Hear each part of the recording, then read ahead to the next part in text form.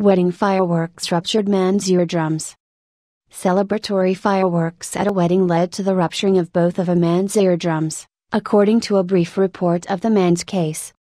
The 30-year-old man went to the emergency room in Switzerland after an explosion from the fireworks accidentally went off close to where he was standing, according to the report, published today, May 10, in the New England Journal of Medicine.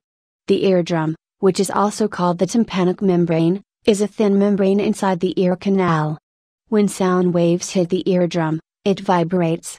However, very loud noises, which produce very large sound waves, can cause the eardrum to tear, according to the Mayo Clinic. Eardrum ruptures are not uncommon, said Dr. Patrick Dabach, an ear, nose and throat doctor at Solothurn Hospital in Switzerland who treated the man. Dabach said he sees a ruptured eardrum about once every 2 months, but in most cases, fireworks are not the cause.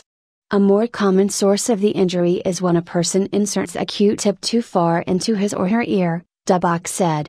Here's a giant list of the strangest medical cases we've covered. When the man arrived at the hospital, he was experiencing hearing loss and a ringing in his ears, a problem known as tinnitus, according to the report.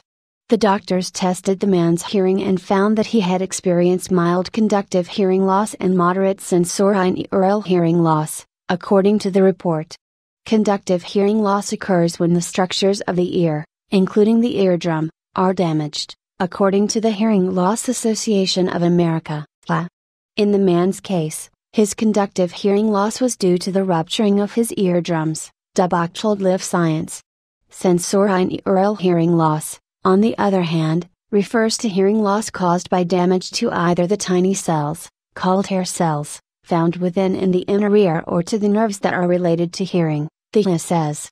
Acoustic trauma, or very loud noise, is one of the things that can damage the cells of the inner ear, Dabach said.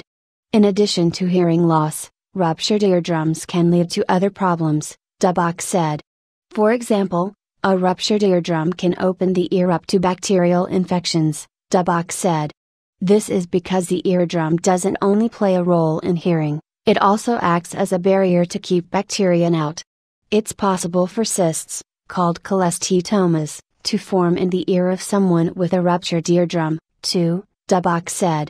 These cysts provide a friendly breeding ground for bacteria and contain proteins that can damage the bones in the ear, according to the Mayo Clinic. Ruptured eardrums can also lead to vertigo and balance problems, Dabach added. In most cases, a ruptured eardrum will heal in a few weeks on its own, according to the Mayo Clinic. But sometimes, a short medical procedure or surgery is needed, the Mayo Clinic says. In the man's case, the doctors repaired his eardrums using a procedure called patching, according to the report. During the procedure, doctors sealed the hole in the eardrum with a small patch, according to the Mayo Clinic.